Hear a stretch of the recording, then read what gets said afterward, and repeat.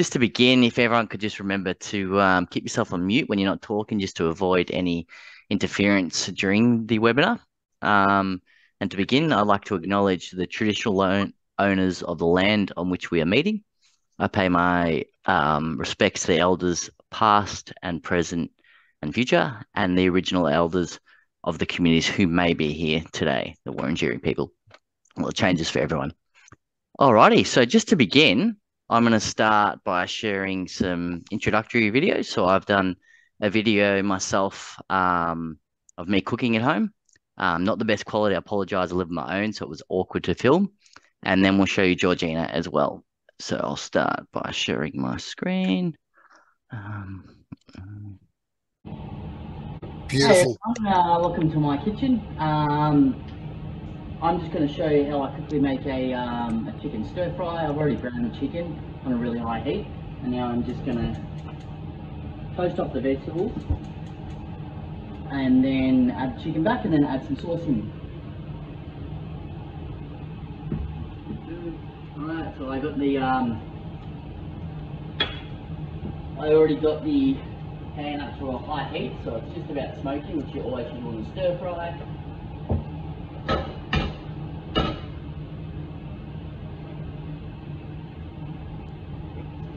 I add my aromatics.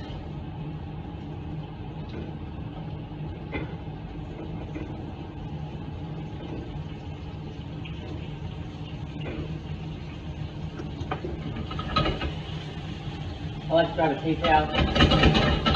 The handle gets quite hot.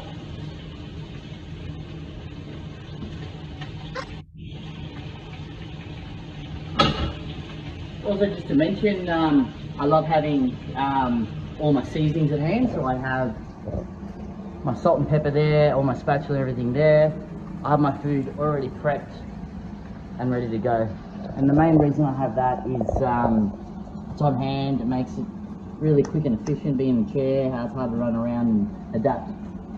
So that's an example of how I cook.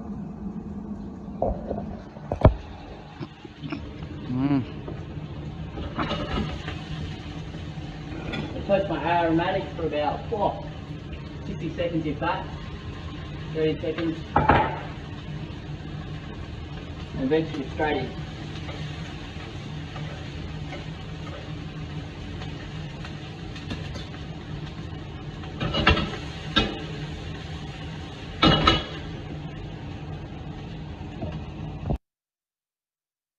Alrighty, so that was just a little bit of a sneak preview how I cook myself. I do stir fries quite a lot because they're nice and easy, and I can do a big batch of them to bring to work the next day. So next I'll move on to Georgina. Filmed a video of her cooking setup. So we'll whack that on now. Let me know if there's any issues with the sound, everyone. Hi, my name's Georgina. When Lachie asked me to do a video of me cooking, I said to him, Lachie, I actually don't cook very well. He said, oh, it doesn't matter. You can show how I help around with the cooking and also maybe show the kitchen and how it's all set up. So here we go. Welcome to my kitchen. So first up, we've got here some spaces underneath the benches. These are actually lowered. So it's good for me to cut veggies here or over on that side where I've started to prepare. We've got some room here underneath the sink, which is at standard level, but I can still quite easily work around that. Over here we've got the space underneath the stove and also a range hood where I can still reach the buttons. Another feature is this pantry, which rolls out for easy access, which reminds me, I'll just grab the salt for the salad later, and I'll just put it over here. Now I must check the oven. This is also handy. This oven door comes down and rolls in, so that's pretty cool. And I'll just check these muffins. Oh, looks like somebody's eaten all the muffins. Doesn't matter. Turn the oven off, and I normally come up here and let the muffins cool. So the next thing is we'll use the microwave. I've just washed some rice and I've already put salt in there. So I just find it easier to cook rice in the microwave. I've got this board to put things on, like a stable table, so I can easily push across. The microwave's at this lower level, which is handy for me. And it's also good that we've left this bench space free. So we can easily put that through in there and close it off. So I don't need that anymore. So this is where I normally cut all my veggies, so I'm not cutting much today, but if I had lots and lots of veggies, I could use the table space, which is really good. So I also thought I'd show you this lemon squeezer thing. Good for people with hand issues, so I can easily squeeze it off. I won't squeeze it now because I haven't made the salad yet, but I think that's about it. That's my kitchen. Thank you. Alrighty. 1 second. Apologies. All right. So we thought we'd just give you a little bit of an introductory into that and how I like to cook and how Georgina has her kitchen set up. And so we'll start by just introducing ourselves a little bit. So I'll start with myself. So I'm Lachie O'Brien. I've been a Tier 2 paraplegic for about 13 years now. A few years after my injury, I decided to learn how to cook and fell in love with it, and studied to be a qualified chef. So I did that for a couple of months and really, really enjoyed that, and just happened to change the lines of work. And now I'm working alongside Georgina, doing a lot of the community networks, organising that. G, did you want to go on and introduce a bit about yourself? Sure, thank you, Lachie. So my name is Georgina. I'm a T7 paraplegic, almost 20 years now. I'm quite the opposite to Lachie. I'm not a very good chef or cook. I'm sort of at the other end of the spectrum, but I do like to assist, and I'm more like the assistant chef of the household. But yeah, I do love food. I do love to cook. Thanks for that, G. All right, Antonio, did you ever want to tell us a bit about yourself? Yeah, hi. So I'm Antonio. I work at the Spinal Research Institute. I've had a spinal injury since 18 and a bit years now. C6, 7 quadriplegic, so impairments in my hands. I grew up cooking. I have Italian background, sort of always been in and around the kitchen, and I've always enjoyed it. And I was actually part of my rehab when I went through Talbot. Once I realised that there was a kitchen there, I bugged the OTs until they would let me cook in it and smell the place out of garlic. The nurses knew when I was cooking in rehab because they would all hover and see if I had any extra. But yeah, I still enjoy cooking. I experiment a lot in the kitchen and what have you. So, and obviously cooking's an important part of life, for everyone. So, but yeah, I've always enjoyed, and yeah, hopefully share some insights today on how I go about it. Amazing. It sounds like nothing stops you from getting the kitchen. That's awesome. And yourself, Chante?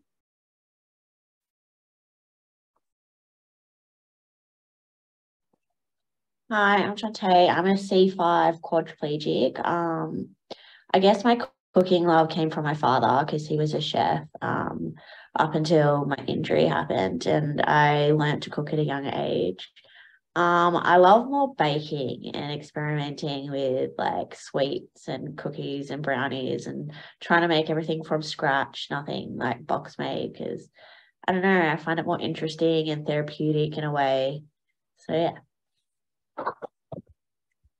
Amazing. Thanks for that, everyone.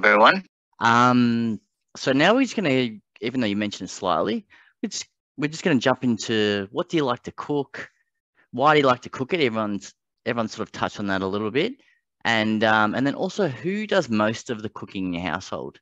So me personally, I like to cook things that I haven't cooked before, preferably because I really like learning, enjoying that sort of stuff. I actually just went to Japan for 2 weeks, about a week ago, and honestly, I just fell in love with the food over there, the quality of the food. So for the next few months, I'm just going to be cooking heaps of different Japanese food, hopefully not burning the kitchen down, and really experimenting with that. And the reason I love cooking is I just I find it quite adventurous going in the kitchen, and I have a large spice cupboard, which I will share with you guys at the end. And I just love experimenting with things, preferably cooking on my own, because experimenting with other people's taste buds can be interesting sometimes. So yeah, predominantly I do like to cook a lot of Southeast Asian food. And then I live on my own, so I do all the cooking. What about yourself, G? Yeah, well, I'm quite the opposite again. I'm quite lazy and I like to do things quickly.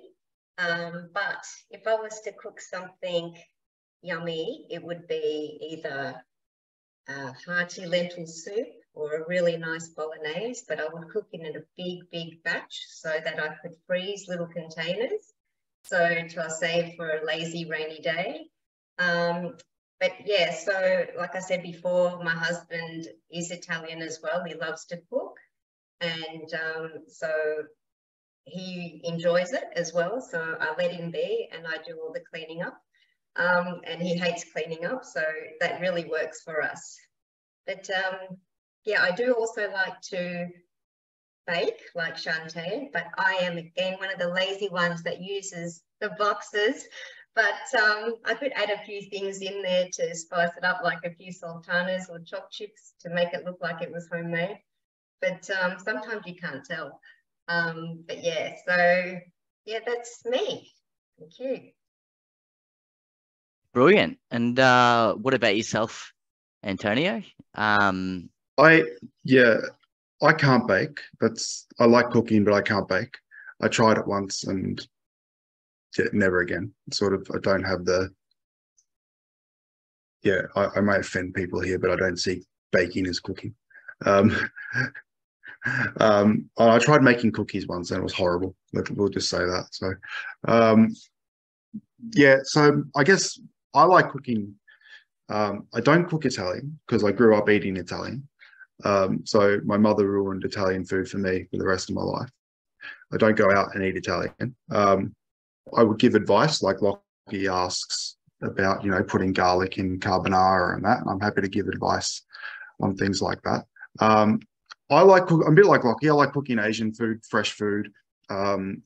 It's nothing that's too complicated. I can be a really simple eater on a day-to-day sort of thing. So salad, chicken, fish. But then I do the extreme as well, where sometimes I like French cooking and lots of cream, lots of butter, the stuff that sort of makes you fat. So I'll cook things like one of my favorite dishes that I like to cook is sort of like chicken cooked in apple cider cream with apples, and just let that slow cook. So I like to experiment with food. So I know what I can and can't cook. I can't cook Indian food, so I'd rather buy it. So as much as I've sort of tried to cook Indian food, I don't.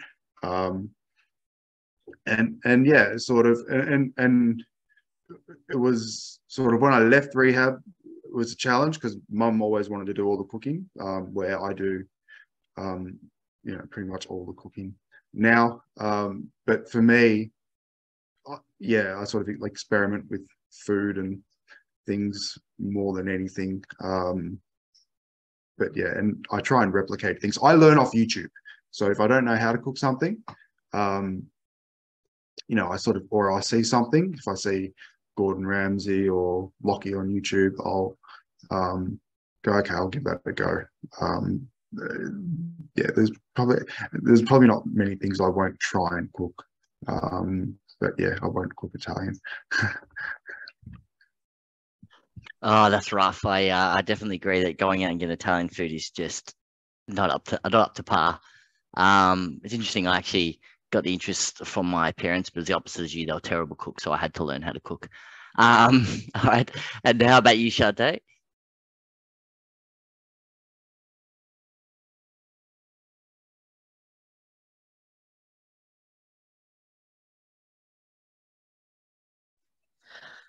I really like cooking everything. So anything in a recipe book I see, I'm just like, oh, let's try this. But I prefer cooking for other people. So I don't know how to cook for one person. It's a really bad habit of mine. Trying to cook for one is really hard. So instead of cooking for one, I end up cooking for like 6 people. So I'm trying to cut down on that. But like my family is like Mauritian based, so it was all curries and rices and stuff like that. And I've started to learn how to make them, but I'm more into like Australian style food. I don't mind a good curry, don't get me wrong, like my grandma thinks my curry is better than my dad's, which is a really good compliment.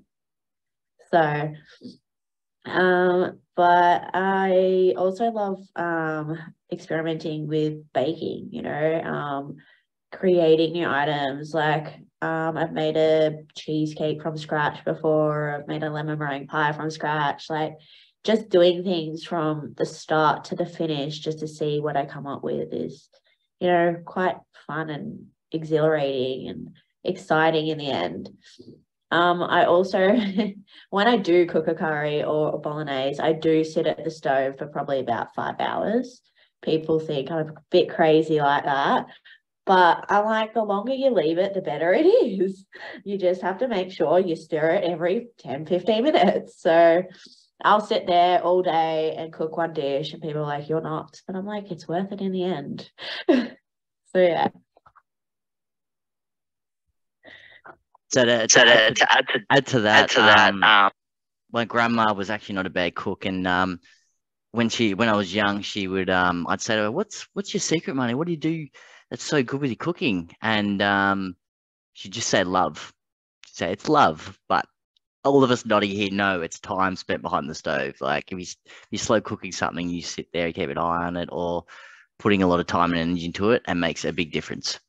All right, so now what we might do is jump on to what cooking looks like for you. So Georgina and I have sort of showed you a little bit of an example, how we cook. So me personally, I'll add that I didn't say in the video is I actually like to, the way my house is set up, it's just a regular house, we're renting it, so I don't have anything accessible.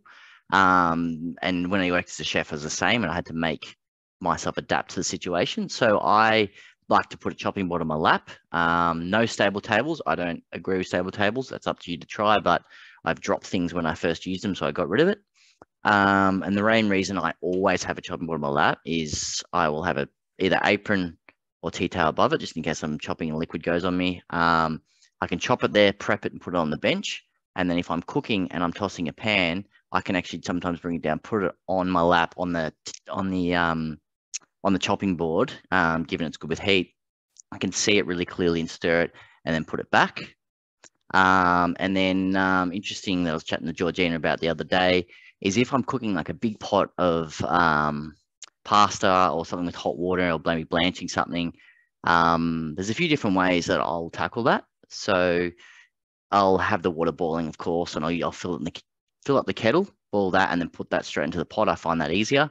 Because I do a lot of exercise, I can actually grab a tea towel and pick it up with one hand and strain it. But I realize that is daunting for a lot of people. Not everyone can do that. So other things you can do is you can get like what you call a spider. So it's basically a long style sort of spoon. It's like a strainer style sort of spoon. If you look up spider spoon, you should be able to find it on YouTube. You can get one of those. You can individually take pasta out. I don't like doing that because I hate overcooking pasta. I think that's blasphemy, as Antonio agree with me. So it takes too much time for me. So I'll do it with my hand, or I'll start emptying bits of water out with a ladle till it's light enough to pick up and do it that way if it's a really, really big pot. So that's one of my little hacks I like to do. And then having seasoning everything on hand makes it very, very easy as you're cooking to not run around and burn something, to keep an eye on everything. And I have a gigantic spice cupboard next to me, which makes it helpful. So how does cooking look like for you, G? I know you've already explained a little bit, but if if you have anything on hand, or sounds like you're quite a good helper for Andrew as well. So yeah, just a couple of things. If there are a lot of veggies to chop up, you can buy different gadgets, as you've probably seen on the shopping TV. I've got one here, I don't know if you can see it. These little products that you can put veggies in, and you can slice things quite fast, and it just shoots out from here. And these little slicer mechanisms, you put the potato in there, and you just gadgets I use for the lentil soup, which has 6,000 vegetables in there. But also other things that I use to make life easier, and because I'm concerned about the stove bench top being at eye level and the flames being so close because it's a gas stove, I use electric pans or the air fryer. I use a microwave a lot. There's my slow cooker, the pressure cooker. They're all electrical stuff. So, and it's something that it's quite easy to use. It usually comes with recipe books. So they're the sort of things that I like to use. Like you said, Lachie, having the hot water boiling, and for pasta, say for example, there's no way that I could, strain the pasta that way. So those are the sort of things that I leave for my husband to do. But yeah, safety is a big concern for me. So so I try to avoid anything that's dangerous, but you found your way and you found that it works for you, which is really good. But yeah, so there's some of the things that I do in my book. brilliant, G. I love that. And I guess it's important to point out that, some of us like to do everything ourselves, but it's super helpful getting someone to lift something. Like I made a mistake once. I was cooking in a big cast iron tray, rabbit ragu, right? And I was cooking that, and then when I went to pick it up, I've gone, oh my gosh, it's too heavy to put in the oven. So I went over to the neighbours, knocked on their door, asked them to come over, give me a hand to put it in the oven. And then when the guests arrived later, they took it out, and then it was fine. So sometimes you do need assistance, and it's always good to ask for it. What about yourself, Antonio? How does cooking look like for you? I think you have a setup. My kitchen's probably very similar to yours, Lachie. It's not an accessible kitchen or anything. I guess I've got fairly long arms, so I can sort of reach everything. But for me, the big thing, and Georgina's showed some props. I had some similar here. Got some different ones. For me, the food preparation, having limited hand function, like really fine chopping. Sometimes when you need some fine chopping, like if if stir fries and stuff that, you sort of get away with just coarse chopping, that's fine, but it's the fine chopping. So I have a very similar mincer grinder to Georgina. I have a Morley grater, which is the same thing, it's just handheld. I will show, I've got mandolin as well, so the sliding thing. For me, I've got to be really careful with that because I can't quite hold with the hand function. So I'm sort of pressing against it and need to, I have to take my time because I can't grip with regular hand function, so I can't go as fast as someone could. But for me, the big thing was, and once again, this sort of started at Talbot. I buy and get, I might unblur my background because you won't be able to see these. Sorry. So I had bought sort of knives that, you can get different sets. So different, this is sort of one needs replacing actually. So it's a bit smaller, but I don't have to hold it. And like Lachie, I have the chopping board on my lap, so I'm able to chop everything on my lap and bring everything to the stove and add it, and they do different types. So that's longer again, and a different type. And then you can get the same in sort of like a bread knife as well. So they do different types. I got one of these for really fine chopping. So you put everything in it and you pull the string. And it's good for herbs and things like that. So it sort of chops it all up. You can get electric ones and all that. And then I've also got, a box cutter, and this also acts as a grater as well. So, you know, rather than having to hold a grater, yeah, I don't need to do that. Yeah, so for me, the food prep, but I also get really, it's sort of been a bit better in recent times with, I actually sort of, I start thinking about it when I'm at the shops now. So for example, onions, I hate cutting onions, I hate them. You can now buy frozen cut up onions that are easy to use. You know, supermarkets really help with a lot of the food prep stuff now. So I'm sort of thinking about it while I'm at the supermarket rather than buying, you know, whole things.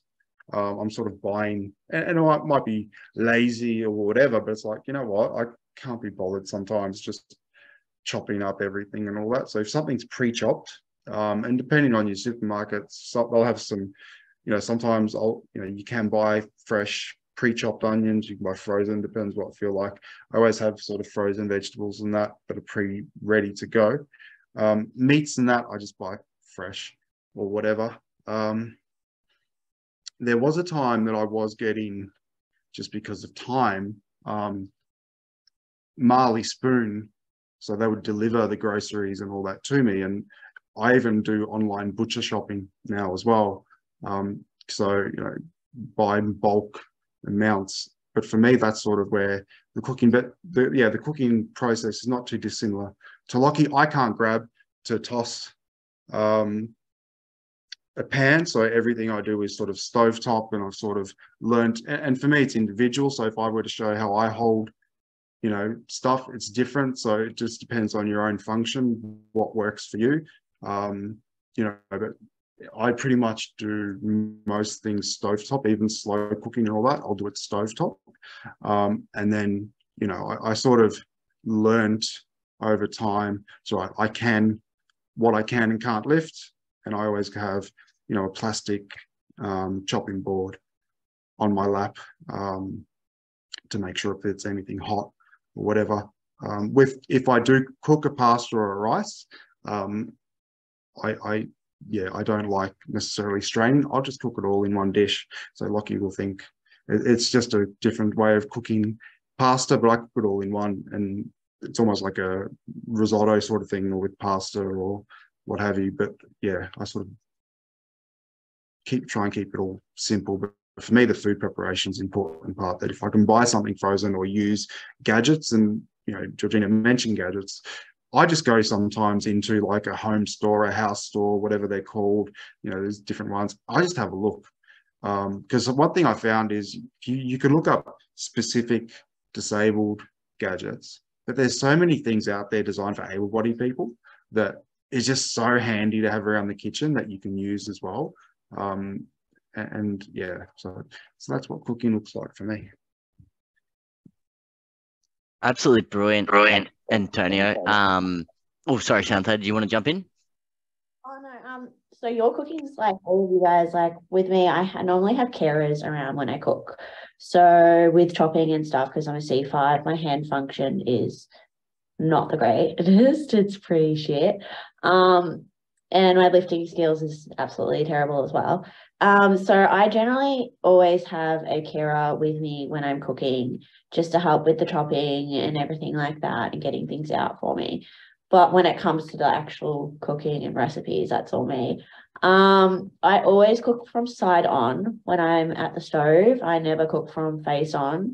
Only because I am very short, so it's very hard to see over the pan if I'm front on. But I've also got a wheelchair that can elevate as well. That's made it a lot easier for me to now see over the pan or over a pot, so I can actually see what I'm doing. But yeah, generally it's with another person. Sometimes I cook by myself, but it's a rare occasion.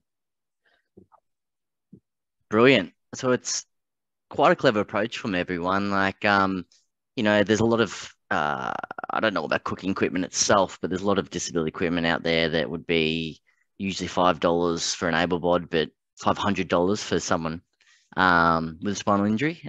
So, you know, Antonio going and having a look just at making things adapt to his situation using regular tools. And, you know, you don't necessarily need disability accessible equipment, if you will. Sorry, Antonio, did you want to say something? I forgot that I did forget the biggest thing was a good food processor that slices and everything's like, especially if everything is going to go into one pot and the order doesn't necessarily matter. A slicing blade on a food processor, run it all the way through, and then just tip it into the pot. So it's like, yeah, that was the other thing I forgot to mention. Brilliant. Thanks for that. And there's nothing wrong with and this is coming from a chef, getting pre-chopped things. You know, these days it's very, very convenient for people because it takes a bit more time, like finesse and everything like that. And if your hand function isn't quite at, you know, don't have good dexterity, those shortcuts really help. Like chopping it onion, really, you don't lose much quality if you chop it early and you wait for a while. It actually probably takes a lot of acidity out, to be honest with you. So, you know, getting someone else's help, like using a carer, and maybe probably Chante's looking over them like Gordon Ramsay, making sure they're doing a good job. Those little hacks make all the biggest difference. You don't have to go and look at disability specific setups, even though they do make it a bit easier. But it's not essential if you're wanting to cook. And, you know, being time poor sometimes, you know, if you have a chopped onion, that saves a lot of time. It does. Like, we all can't hack it up like a chef. And yeah, having setups like that.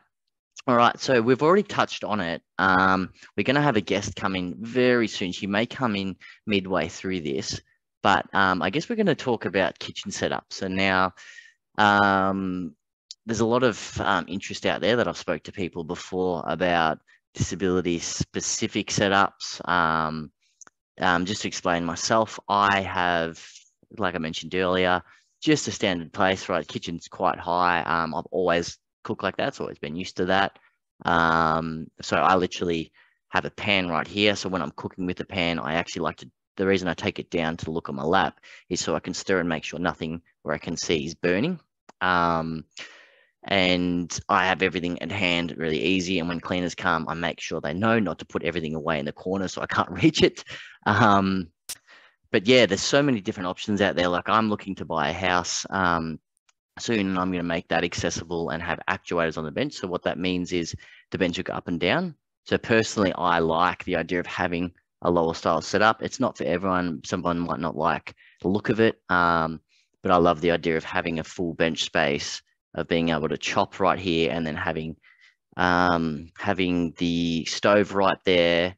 Gas preferably for me. I like gas. Induction's brilliant too. It's probably safer induction if you're worried about things spitting on you potentially, or the flame. And then one suggestion I would make to everyone is, like, Georgina's oven is brilliant. Having the oven at a good height for you, because if you're trying to pick something up and put it into an oven, like my oven at the moment is below the stove and I have to open the door out. So I'm going really far back, reaching forward. It's in the long-term scheme of things, it's not good for my shoulders. So I'm going to get it oven set up where I'm going to slide it across. It's better for your shoulders, and slide on in. There's only a little bit of a lift. So that's my ideal kitchen setup that I'm going to get. G, did you want to quickly, even though you mentioned the video, do you want to run us quickly around your kitchen setup? Yes, just we could actually pick on my kitchen. It was actually renovated, well, my kitchen was renovated 20 years ago when I was injured. And so there was no funding for it, no NDIS back then, and I'm not TAC or work cover.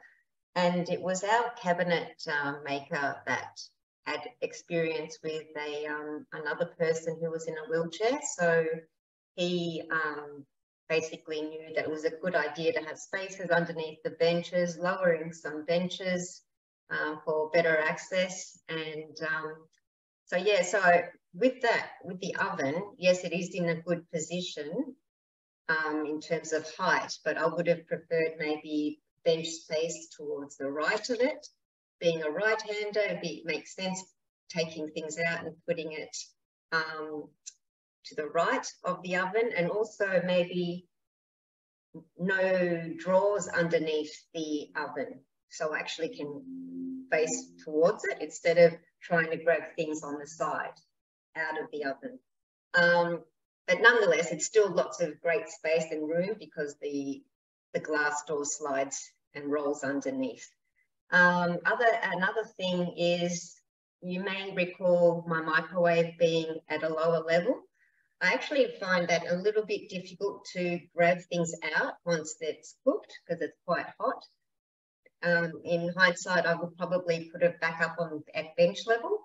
I find that would be more accessible, but then you just reduce your bench space. So you're taking up bench space there. A bigger pantry would be better. Still a rollout one, but I'm finding it's quite small. I think that's it. I'm pretty happy with everything else.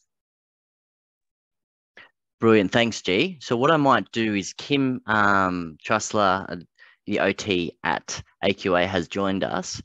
And now that we've mentioned just a little bit about kitchen setups, what we're going to do is Kim's going to take you through his process of how to get it through the NDIS and mention a few things as well. If you wanted to introduce yourself, Kim, and jump on in. Thanks for coming. No worries. Thanks for having me. So my name's Kim, and I'm an occupational therapist and the allied health team leader at AQA. So a little bit about me. So I have been an OT for about 7 years, and about 5 years of that I've spent working in complex home modifications. So I have a little bit of experience with kitchen modifications, but believe it or not, they're definitely not the most popular modifications compared to a lot of the other modifications, and I'll go into a little bit more detail about why that is. So today, like Lachie said, so I'll be just talking about the processes and procedures related to kitchen mods. And I will be, a lot of the information that I will be giving will be general information, so it's not specific to certain circumstances. It's more just general information. And I will be mostly referring to NDIS, but it doesn't really change too much depending on what funding body. So whether it's TAC, WorkSafe, SWEP, whatever funding body people are accessing funding through, the processes for complex home modifications are generally the same. In my experience when it comes to kitchen modifications, they are definitely one of the more complex mods to get funded, and it's because there's quite a few factors that we have to consider. So the first being, and I like to refer to it as the domino effect. So when we look at modifying one area of the kitchen, there's generally a bit of a flow-on effect. So if we modify one thing, then that leads to having to modify another thing, and then that tends to flow on. So I do find that the older the house or the older the kitchen, the bigger the flow-on effect is. And unfortunately, when we do have a flow-on effect, it means that not every aspect of that is considered reasonable and necessary, which means that there generally is more out-of-pocket costs that are associated. So an example of that is if we want to say, look at modifying the cabinetry, so we want to change some of the cupboards to drawers, depending on what went in first, whether it was the cabinetry or the flooring, that might mean ripping up the flooring to modify the cupboards. If we're ripping up the flooring just to modify the cupboards, there might not be necessarily a clinical justification to support that, which means NDIS might not actually fund putting the floor back in. So there could be out-of-pocket costs there. Same as the bench. So if we're having to remove part of the bench to modify the cupboards, but then we're putting the bench back in, for instance, then there could be more out-of-pocket costs there. So it is just something to be mindful of when it does come down to kitchen modifications, that there, in most cases, depending on the level of modification, there is generally that flow-on effect. Kim, can I just jump in and ask a quick question there? So say, for example, myself looking for a house, is that something that could, OT could be involved with when you're looking for a house in in explaining those sort of situations? Would that be someone like yourself would be good at advising on? Absolutely. Particularly when it does come to purchasing a property or even building a new house, as somebody that already has their disability. NDIS particularly, I'm not 100% sure about some of the other funding bodies, but especially NDIS, they can be a little bit sneaky when it comes to actually funding some of the modifications, and they will sort of use the excuse that, well, you're already aware of your functional limitations, so they want to, I guess, be reasonable with the cost that they're putting in. So if you, for example, buy a house and the kitchen is upstairs for some reason, NDIS would probably be quite reluctant with supporting modifications in that sense compared to, you know, a property that you purchased on one level. So that's probably a bit of a drastic example, but it just goes to show that they will definitely fund modifications within reason, but we do have to be careful when it comes to purchasing properties and building new homes. So another factor that can make the kitchen modifications more difficult to fund is actually proving what is specific to your disability, and then what is considered an everyday expense. So if you are receiving NDIS funding, you're aware that NDIS don't fund everyday items. And a kitchen in a home is considered an everyday item. Every home has to have a kitchen. Every kitchen has to have a kitchen sink. Every kitchen has to have a bench, cupboards, a stove, oven, etc. So it's highly unlikely that any funding body would approve every single cost to modify. So if we were, for example, gutting the whole kitchen, so we're ripping out everything and we're pretty much starting with a blank canvas, it's extremely unlikely that every single cost associated with putting the kitchen back together would be covered by NDIS. And that's because not every single aspect of the kitchen is related to somebody's disability. So, for example, NDIS might fund, so similar to the things that Georgina was just explaining, you know, they may fund an oven that opens to the side, they may fund part of the bench being lowered, or potentially areas of the bench being accessible. But then there's other factors like overhead cupboards that, you know, other people in the house might need. NDIS wouldn't fund that. They might fund tapware and a spout that is accessible, but they might not actually fund the kitchen sink because it's considered an everyday cost. So, and again, this is just generally speaking, but when you're going into these processes for a kitchen mod, generally there is always going to be some sort of out-of-pocket costs there. And it does depend on the level of modification.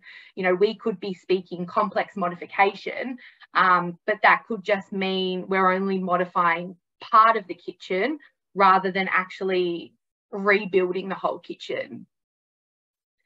So some ways that we can, I guess, bring down the costs is reusing appliances.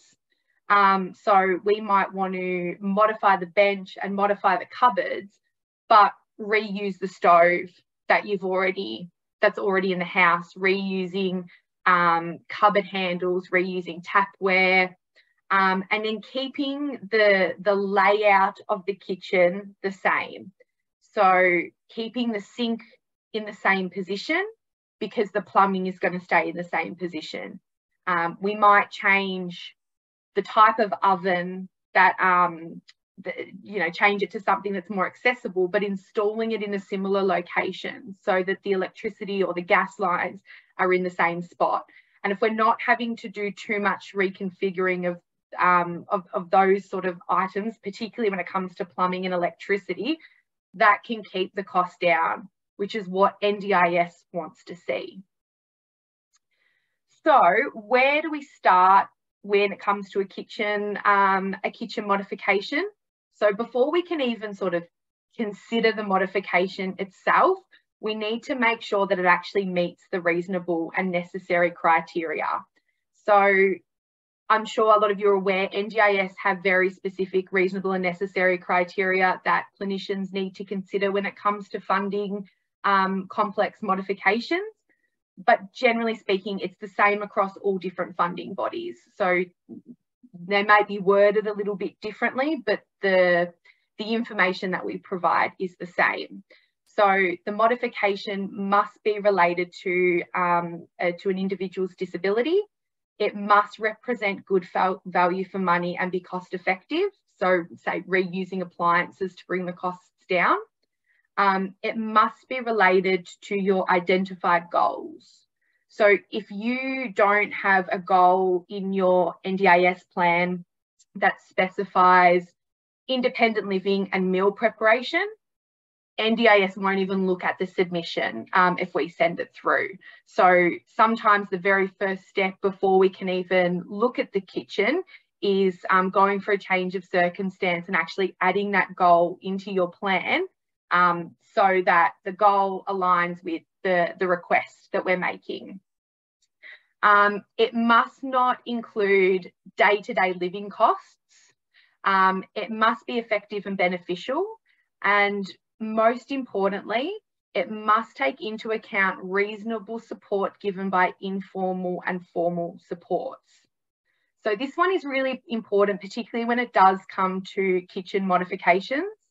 So if an individual is, say, receiving funding from the NDIS for a support worker to come in 20 hours a week to do meal preparation, and then we're looking at modifying the kitchen, but we're not looking at removing the funding or reducing the funding that NDIS are already contributing, they would look at that as a duplicate of support and they wouldn't fund it.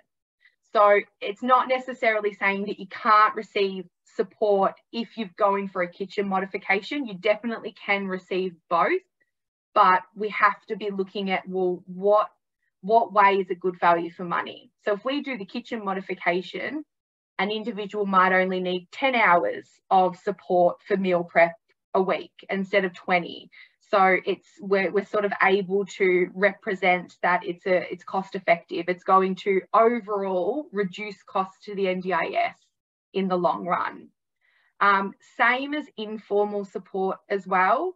So if a person is living with a partner or a friend and they're contributing to some of the cooking, we need to be, again, sort of being able to highlight when it comes to justifying the need, why that support can't be providing it all the time. So is that formal support? They work full time, maybe they're moving out of the house, they've got other life commitments. So we just, I guess, need to be able to highlight that that the support isn't always going to be there, essentially. And then that's showing that the modification is effective and beneficial as well. So some examples of what NDIS would likely fund. Again, this is just general information. So some examples are removing cabinetry joinery under nominated areas in the kitchen. So removing cupboards and drawers to provide knee and foot clearance, which is particularly beneficial for wheelchair users. So some reasonable areas would be under the sink, under hot plates, and under bench areas where meal preparation will take place. Changing appliances to accessible appliances, so like a side opening oven. Changing cabinetry to facilitate accessible storage. So that could be swapping cupboards for drawers or a pull-out pantry instead of just a standard cupboard pantry. Adding in additional power points that are in accessible reach. Improving lighting in the kitchen is another one. And height adjustable bench tops as well.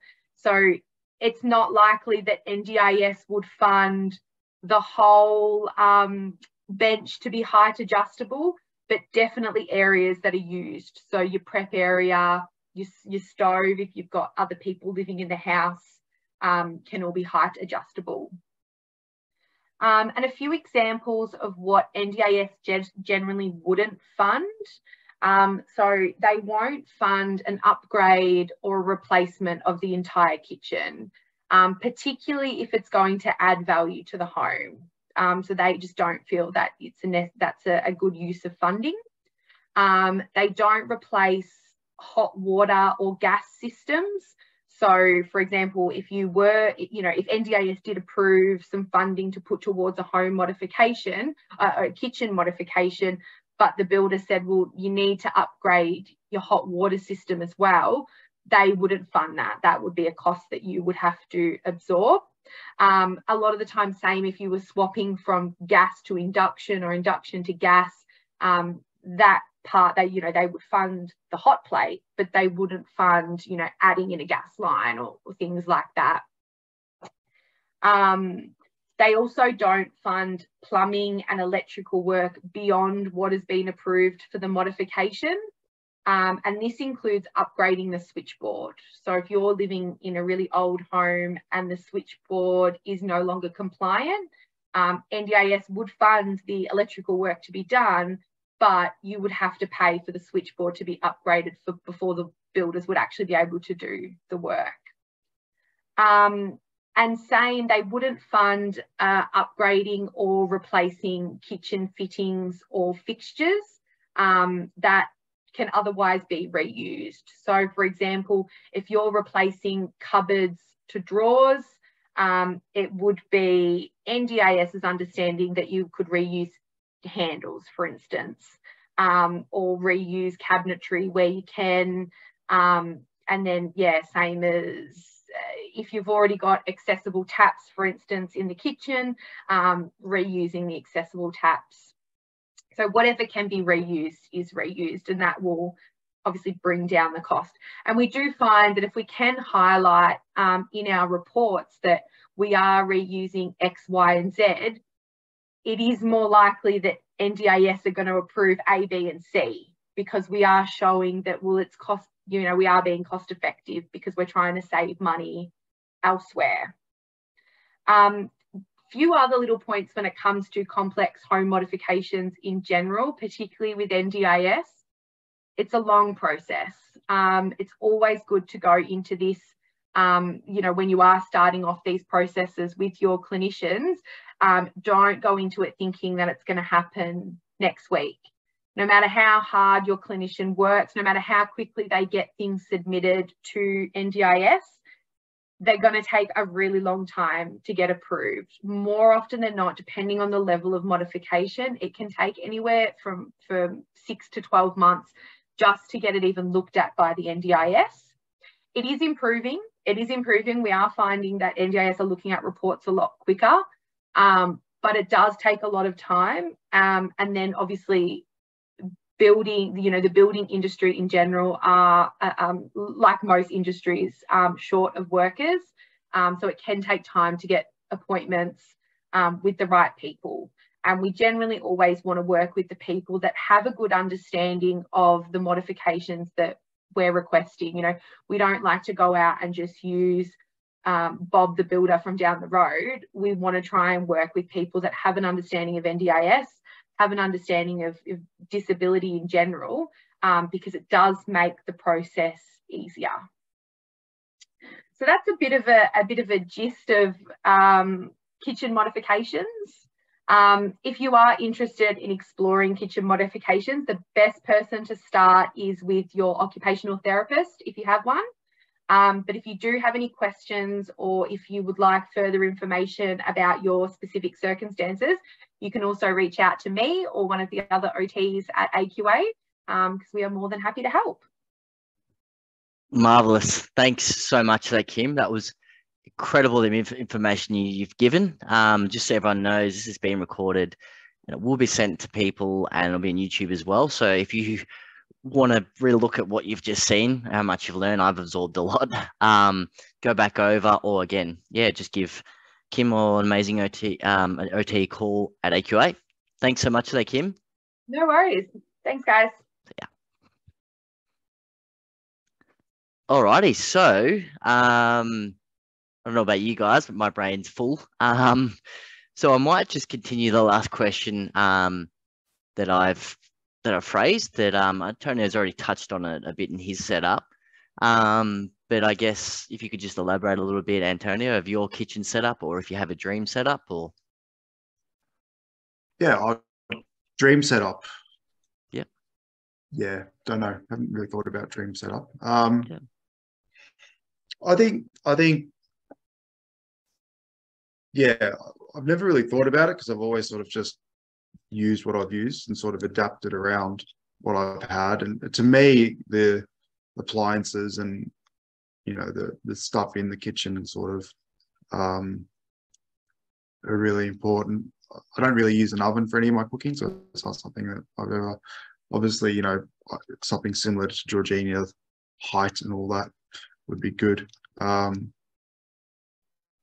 think for me, I prefer cooking on gas. I've tried induction cooking, and I'm not necessarily a big fan of it. So it's a preference thing, because I know you can buy just massive hot plates of, they're all induction. You just put a pan on it, doesn't matter where they are, and they start cooking. And obviously from a safety point of view, reaching over gas or, electric hot plates is dangerous, but once again, I've sort of adapted to that and not an issue.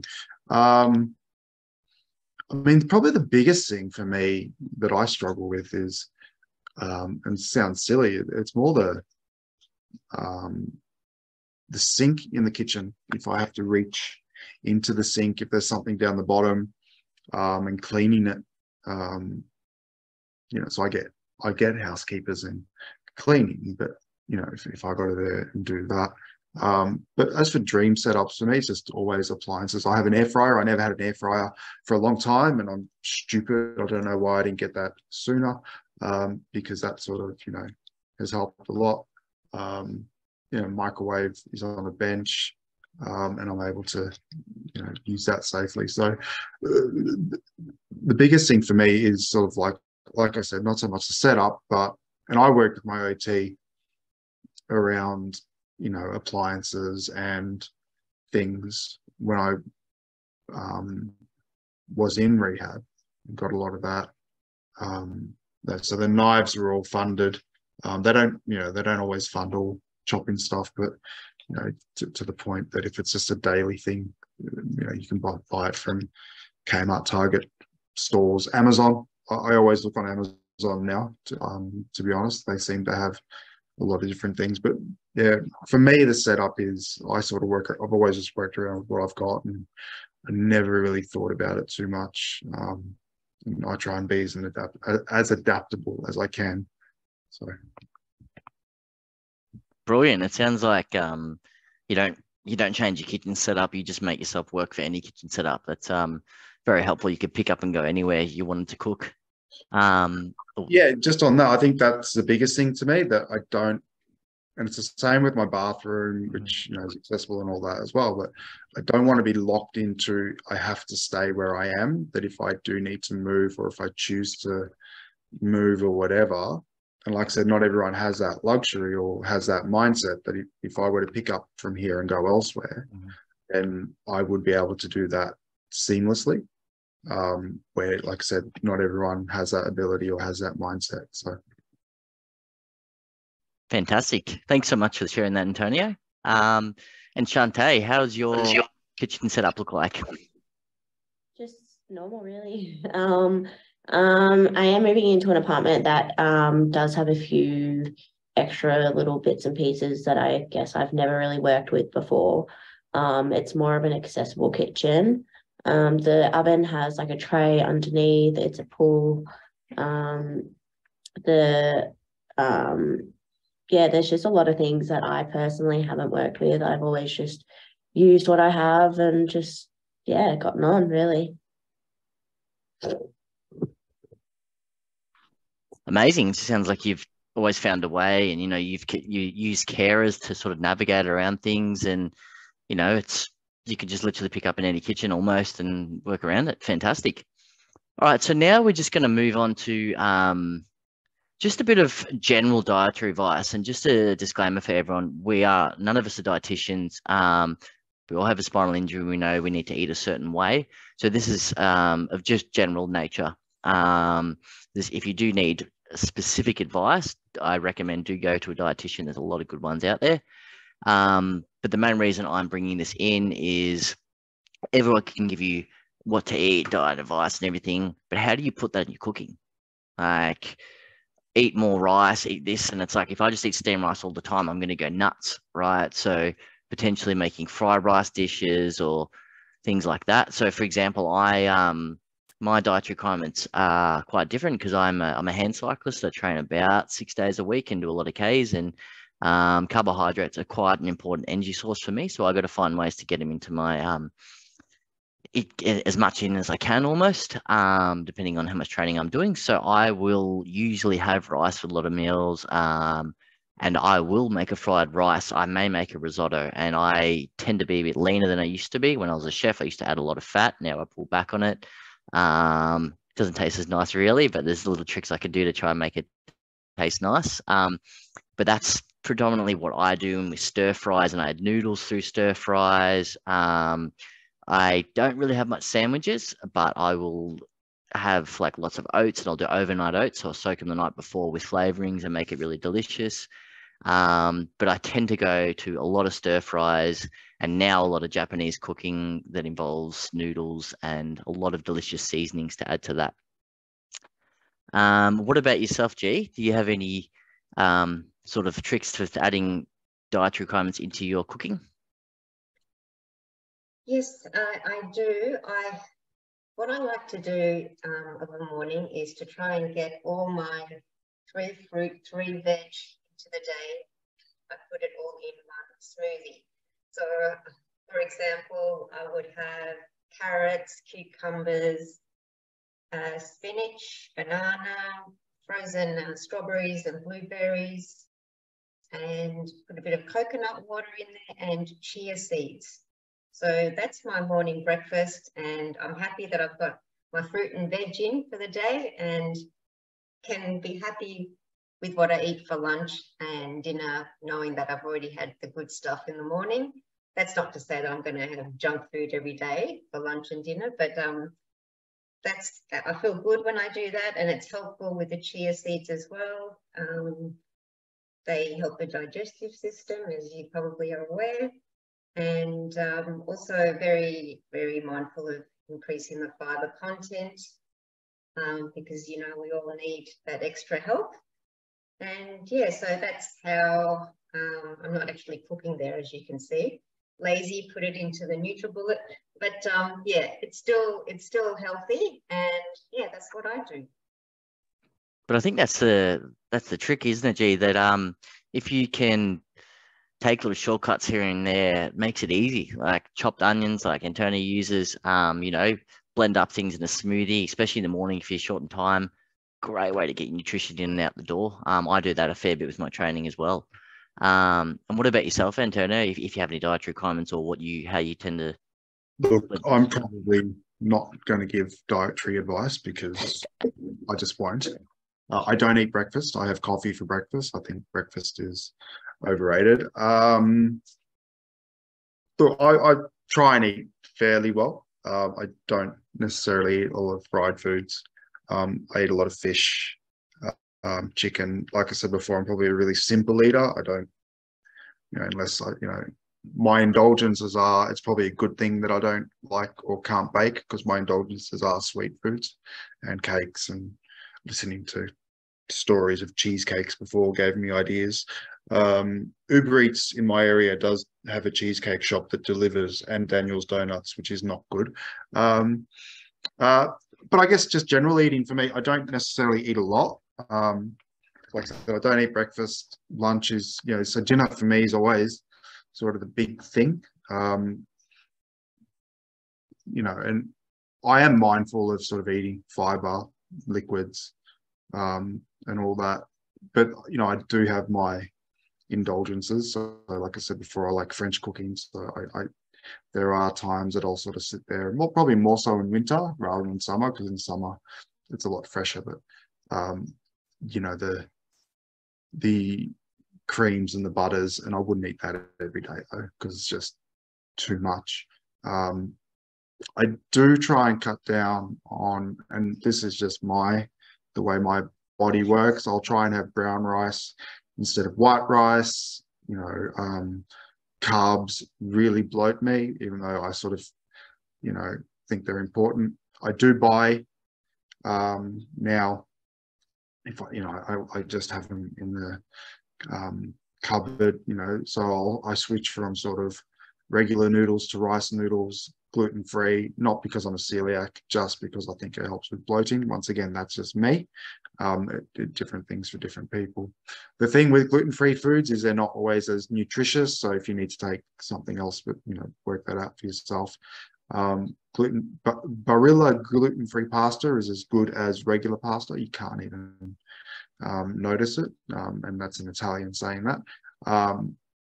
So yeah, like I said, I do have my indulgences, but I probably, and to be honest as well, like from a diet point of view, I fast. So that, yeah, so for me, not eating breakfast, so I do fast, and I find that works. I did try. I know a lot of people try keto. But one thing, and I have spoken to nutritionists about this in the past. One thing that I find, depending on your bladder management with people with spinal cord injuries, it's not always advisable. I'm not a doctor, but talk to someone to do keto, because it changes, it adds ketones to your urine, which can cause more frequent bladder infections. And I found that I tried keto, but that, you know, once again, it could have just been me and my bladder infections, because it changes the proteins in your urine, sort of thing. So yeah, but that's sort of me eating in a nutshell. And as Georgina drinks water, I don't drink enough water. I drink coffee most of the day. So couldn't be more Italian. I can't believe that I just said that there's a good variety of gluten-free pasta. That's interesting, so I'll have to go and try it. Absolutely. Yeah. So Chante, so how do you like I think you mentioned it before that you have intolerances, and how do you introduce that into your food or avoid certain ingredients? I'm like fructose and lactose intolerant. Have been since I was really young. So I just really have to be careful with what I eat and what I don't eat, because if I eat a lot of onions and garlic the next day, my stomach is bloated, I feel sick, I want to vomit. So I always just really try to eat plain meals. That's why I kind of guess I like cooking for other people. I'm like, oh, you can have this. And I'm like, yeah, but I can't. So I guess that's why I enjoy cooking, because other people can enjoy it. So realistically, I'm a terrible eater. I barely eat maybe once or twice a day. I do drink though 2 liters of water a day though. I always make sure I get to my 2 liter mark of just water. Any other fluid is just whatever. So I try and drink over 2 liters a day. But yeah, that's really about it.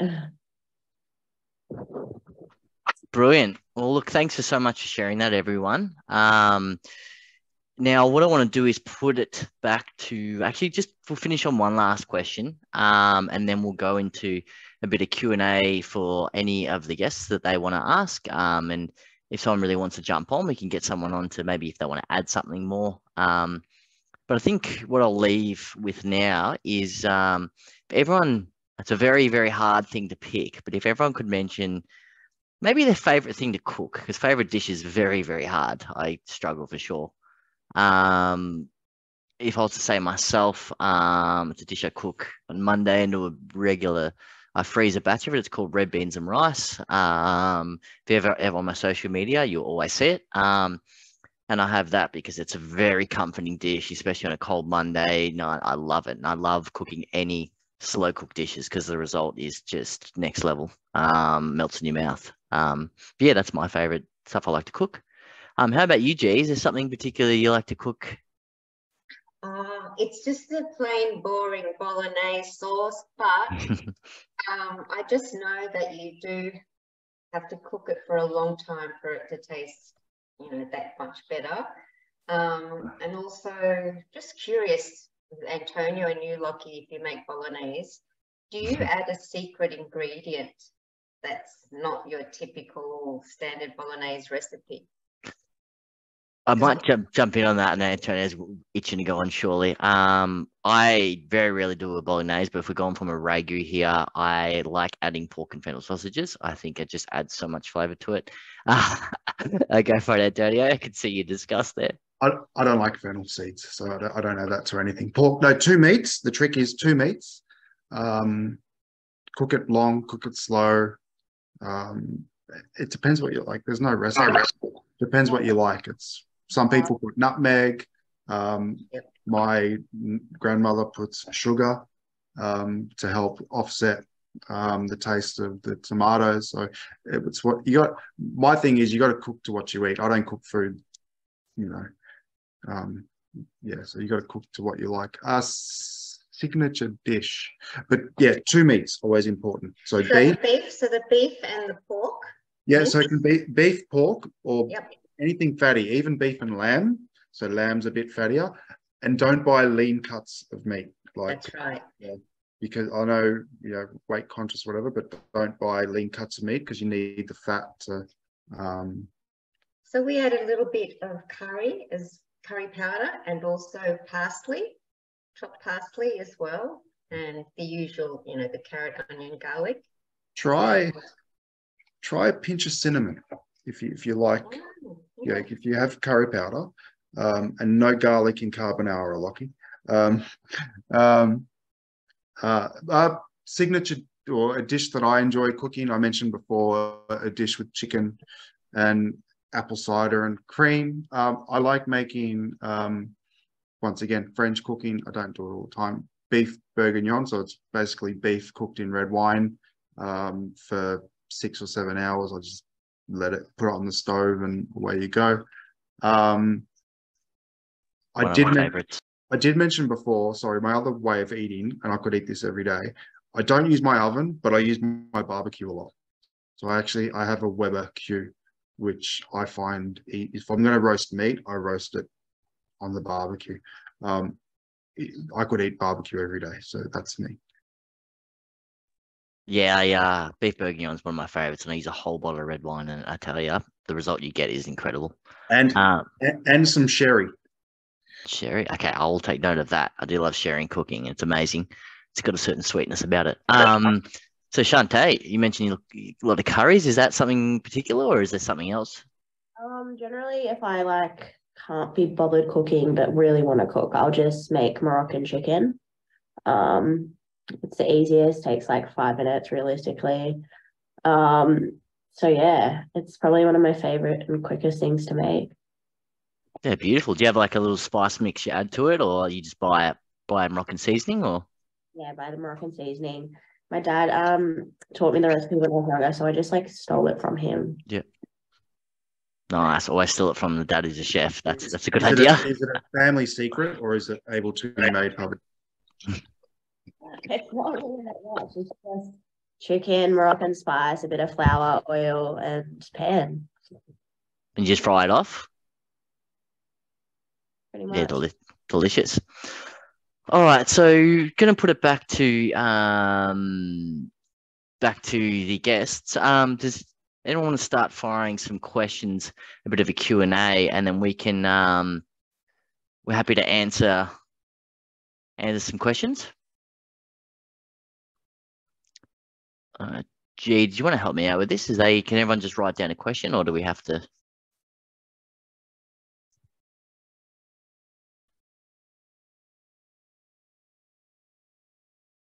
There's only been a couple of questions throughout today. There was someone trying to be cheeky about, does Northern Italy make better pasta sauce than the South? That's an Antonio question, I think. Yeah, no, I've addressed that, and I know the anonymous person who's no longer attending. I addressed their cowardness. Yes. You guys already answered it. He's no longer on the list. Yeah. So. If anyone wants to put their hand up in any of the attendees wants to put their hand up to join, to say something, feel free to do so, and you can add something or ask us directly. Or if anybody has a tip or a trick or a very quick recipe to share with the group? Mm-hmm. And just to mention at the end there, we'll after this video is posted, we'll share some photos. I mean, I can share mine now of what I cooked when I cooked that stir fry and how it turned out, and then I'll get up there Georgina what she cooked when she cooked with Andrew, teamed up. So I can just quickly share that now. Oh, here we go. Sorry, before I go, there's a question. A dish drawer or dishwasher is easier to use than a standard opening. I don't have a dish drawer dishwasher, but I do have a dishwasher that opens all the way out, and it is a pain. I'm used to doing it, but it's real pain of going there and reaching down. I think that would be very helpful. Anyone else use that? Yeah, I think it is. I think, yeah, I think it is easier, but it's still, the bottom drawer is still difficult, sort of having to lean forward and trying to put things in. So I think it's just an individual thing of what your function is and all that. I think, yeah, because you can't really elevate what sort of dishwasher. So like, you know, like my washer and dryer are a lot higher, but they don't sort of do that. So I think, yeah, they're always just cumbersome in general. I don't think there's necessarily an easy solution for that. Yep. Awesome. What about you, G? I've actually had both. I originally had the 2-drawer dishwasher, and so it's obviously a lot easier to stack the top drawer, and maybe another family member can stack the bottom drawer and empty it out. But now I've got the big pull down one, but there's drawers inside still. There's 2 drawers that pull out, which is really good. So it all depends on the positioning. If you're able to have it on your side and easy access for you, and you're not leaning forward. So it all depends on the position of the dishwasher in your kitchen as well. Yeah, brilliant. Thanks, G. And I've got Natalie Patel has answered as well. So side by side single dishwasher drawers are an option to keep both drawers accessible at top drawer height. Thanks so much for doing that. And Karen James, Fisher and Paykel, they're a great brand in general. Have a good 2-drawer dishwasher. So that sounds very, very helpful. Yeah, if anyone else wants to shoot more questions, otherwise I'm just going to show a photo of what I ended up cooking with our stir fry. I'll quickly whip that up now. There's no sound needed. So that is, we'll post it up there, but that's what I ended up cooking there. Can everyone see that? Yeah. Yeah, so that was just, you can see chicken. I like to eat lots of broccoli. I actually really enjoy it. Just some capsicum. The trick with a lot of stir fries is don't add too much veg. You want to have a good ratio of meat, veg, and sauce. And the seasoning that it's really important with a lot of Southeast Asian cooking in particular is you want to make sure it's sweet.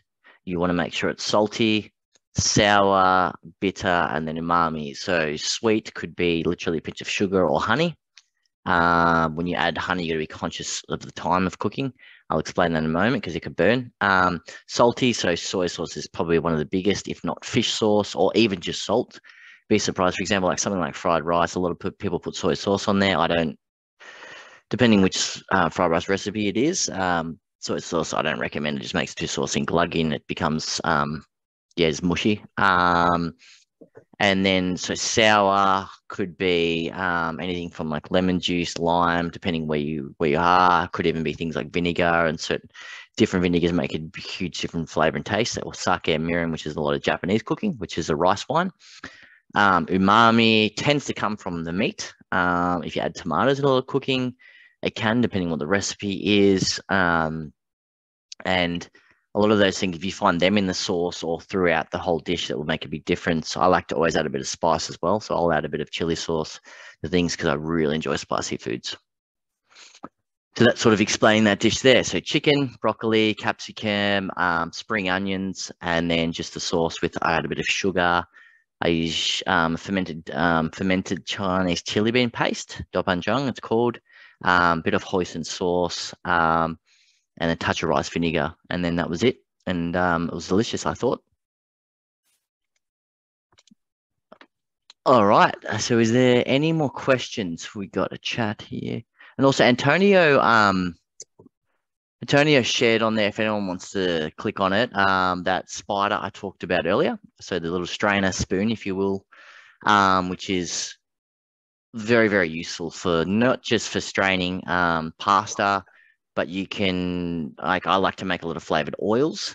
So I'll cook garlic in oil, and I'll strain that out there so that when I cook something, the garlic doesn't burn.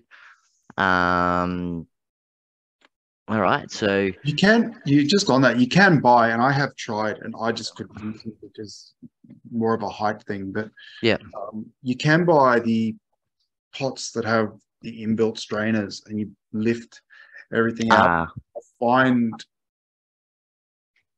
just my function that I couldn't use it, so I just gave it away. But that may be beneficial. Like that'd be probably beneficial if you've got a lower stove. So, you know, if you're a wheelchair user, like if you're able-bodied and that, it's fine. But I found lifting it, I had to reach too high up to actually take it out.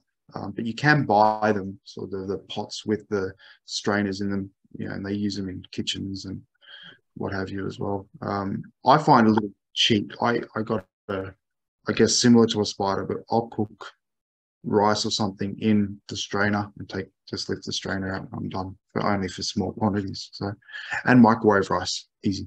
Yeah, that's a good little hack as well, like using microwave or using little things. They can make a bit of a difference. And it's important to notice that when your shoulders, being in a chair, especially if you have no abdominal muscles, shoulders are quite an vulnerable position, lifting higher than your shoulder height. So if you're starting to lift things at a bit of a weight, it adds instability and you can cause shoulder issues unless you do a lot of training to do so.